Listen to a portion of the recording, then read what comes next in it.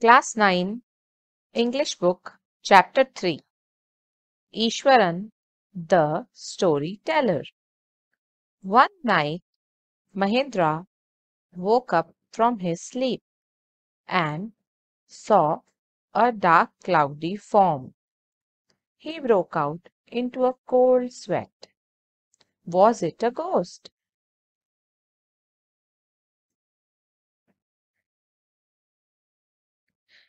The story was narrated to Ganesh by a young man, Mahendra by name.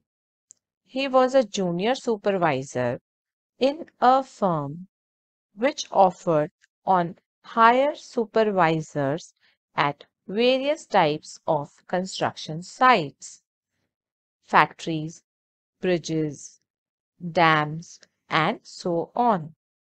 Mahendra's job was to keep an eye on the activities at the work site.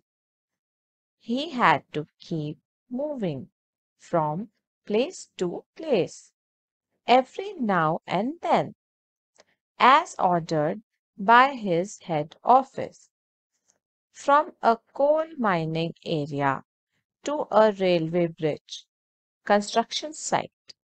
From there, after a few months, to a chemical plant which was coming up somewhere.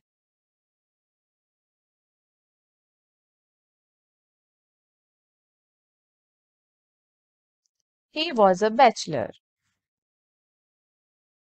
His needs were simple, and he was able to adjust himself to all kinds of odd conditions, whether it was an ill equipped circuit house or a makeshift canvas tent in the middle of a stone quarry. But one asset he had was his cook, Ishwaran. The cook was quite attached to Mahendra and followed him uncomplainingly wherever he was posted. He cooked for Mahendra, washed his clothes, and chatted away with his master at night. He could weave out endless stories and anecdotes on varied subjects.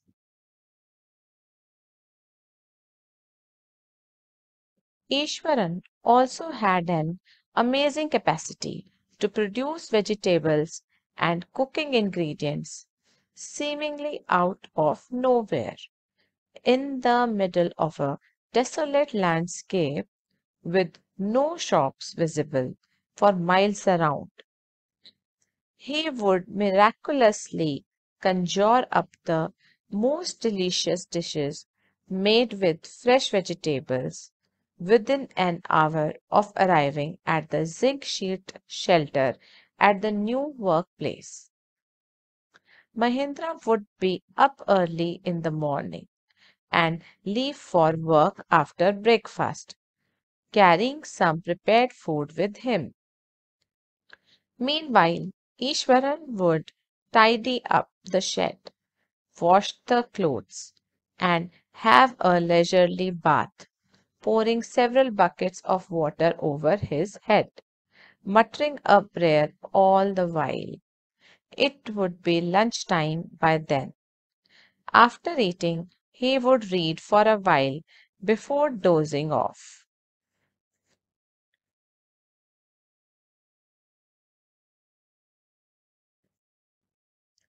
The book was usually some popular Tamil thriller running to hundreds of pages.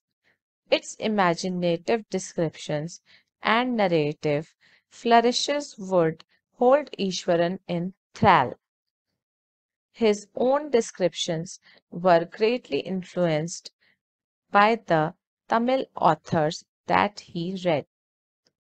When he was narrating even the smallest of incidents, he would try to work in suspense and a surprise ending into the account.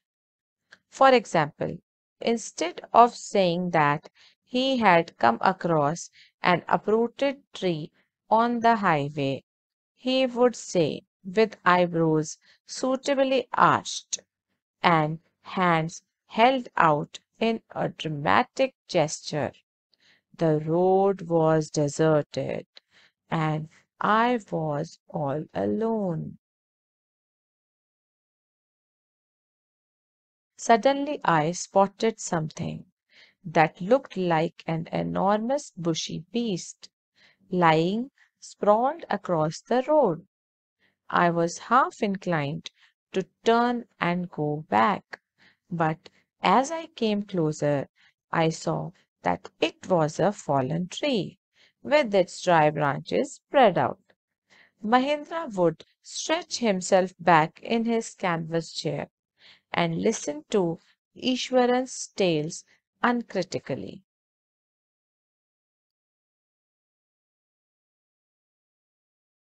The place I come from is famous for timber. Ishwaran would begin. There is a richly wooded forest all around. The logs are hauled onto the lorries by elephants. They are huge, well fed beasts. When they turn wild, even the most experienced Mahout is not able to control them. After this prologue, Ishwaran would launch into an elaborate anecdote involving an elephant. One day, a tusker escaped from the timber yard and began to roam about, stamping on the bushes, tearing up wild creepers, and breaking branches at will. You know, sir, how an elephant behaves when it goes mad. Ishwaran would get so caught up in the excitement of his own story that he would get up from the floor and jump about, stamping his feet in emulation of the mad elephant.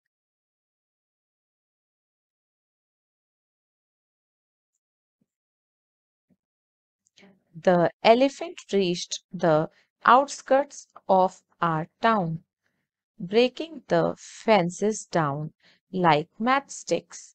He would continue. It came into the main road and smashed all the stalls selling fruits, mud pots, and clothes. People ran helter skelter in panic.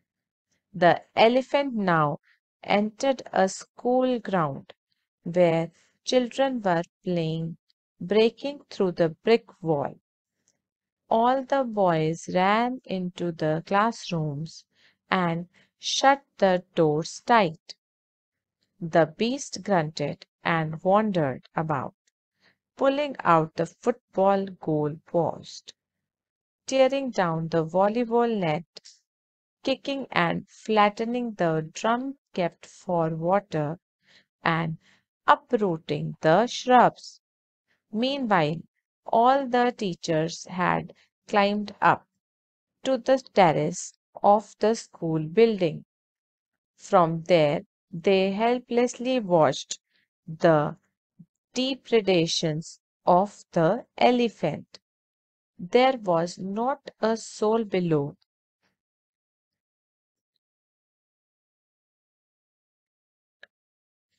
On the ground, the streets were empty, as if the inhabitants of the entire town had suddenly disappeared.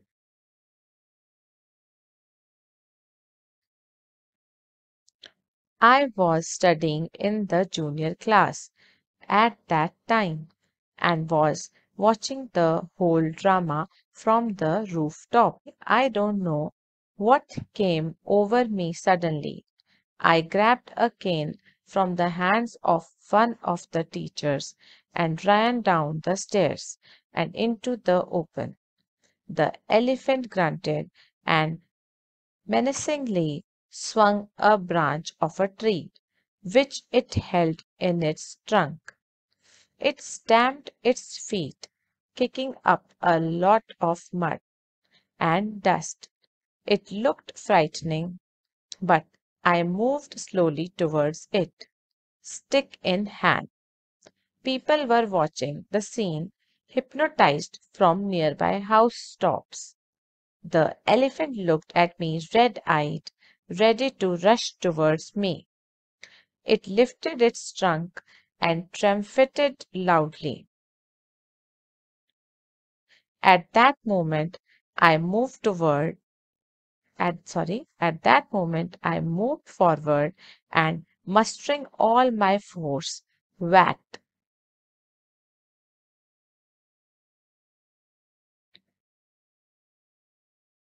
its third toenail on the quick. The beast looked stunned for a moment. Then it shivered from head to toe and collapsed. At this point, Ishwaran would leave the story unfinished and get up mumbling, I will be back after lighting the gas and warming up the dinner. Mahendra, who had been listening with rapt attention, would be left hanging. When he returned, Ishwaran would not pick up the thread of the story right away. Mahendra would have to remind him that the conclusion was pending. Well, a veterinary doctor was summoned to revive the animal. Ishwaran would shrug casually. 2 days later, it was led away by its mahout to the jungle. Well, how did you manage to do it, Ishwaran? How did you bring down the beast?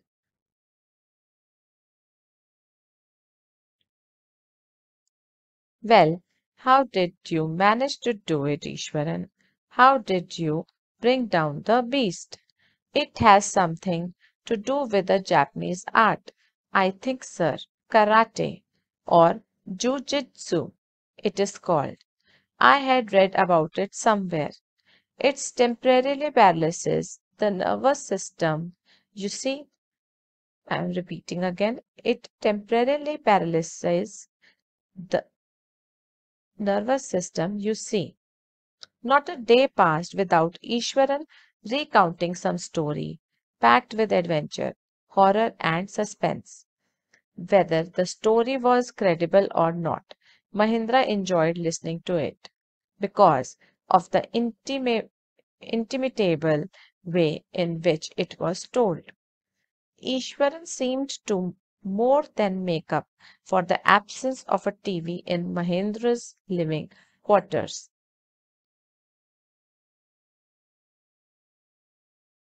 One morning, when Mahendra was having breakfast, Ishwaran asked, can I make something special for dinner tonight, sir? After all, today is an auspicious day.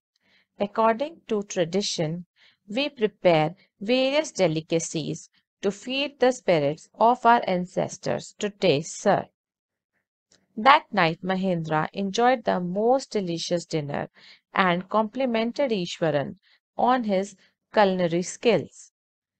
He seemed very pleased, but unexpectedly launched into a most garnish account involving the supernatural. You know, sir, this entire factory area we are occupying was once a burial ground. He started. Mahindra was jerked out of the pleasant reverie he had drifted into after the satisfying meal.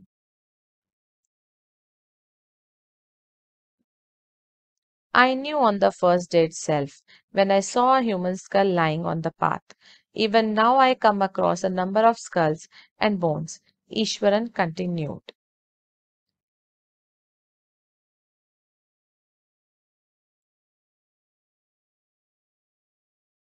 He went on to narrate how he sometimes saw ghosts at night. I am not easily frightened by these things, sir. I am a brave fellow. But one horrible ghost of a woman which appears off and on at midnight during the full moon. It is an ugly creature with matted hair and a shriveled face, like a skeleton holding a fetus in its arms. Mahendra shivered at the description and interrupted rather sharply, "You are crazy, Ishwaran. There are no such things as ghosts or spirits. It is all figment of your imagination. Get your digestive system examined and maybe your head as well. You are talking nonsense."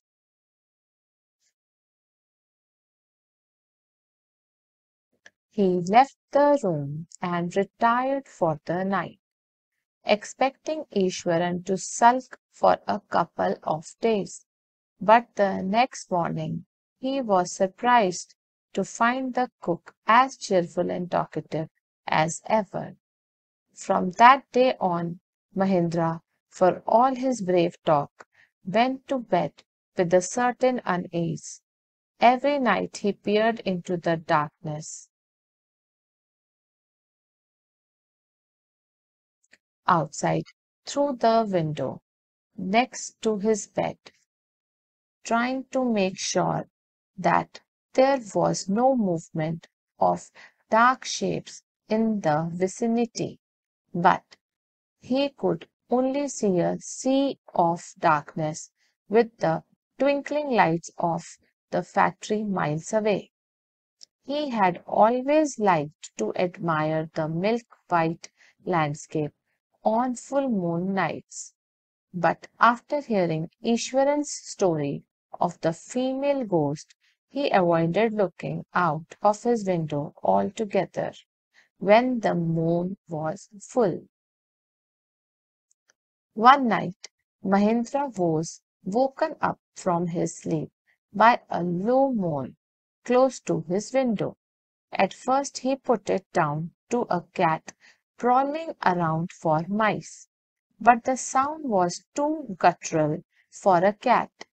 He resisted the curiosity to look out, lest he should behold a sight which would stop his heart.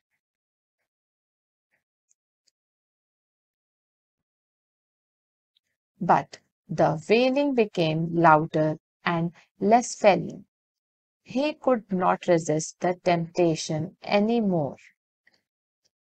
Lowering himself to the level of the window sill, he looked out at the white sheet of moonlight outside. There, not too far away, was a dark, cloudy form, clutching a bundle. Mahendra broke into a cold sweat and fell back on the pillow, panting as he gradually recovered from the ghastly experience. He began to reason with himself and finally concluded that it must have been some sort of autosuggestion, some trick that his subconscious had played on him. By the time he had got up in the morning, had a bath, and come out to have his breakfast, the horror of the previous night had faded from his memory. Ishwaran greeted him at the door with his lunch packet and his bag. Just as Mahendra was stepping out, Ishwaran grinned and said, "Sir, remember the other day when I was telling you about the female ghost with the fetus in its arms? You were so angry with me for imagining things. Well, you saw herself, you saw her yourself last night. I came running, hearing the sound of moaning that was coming from your room."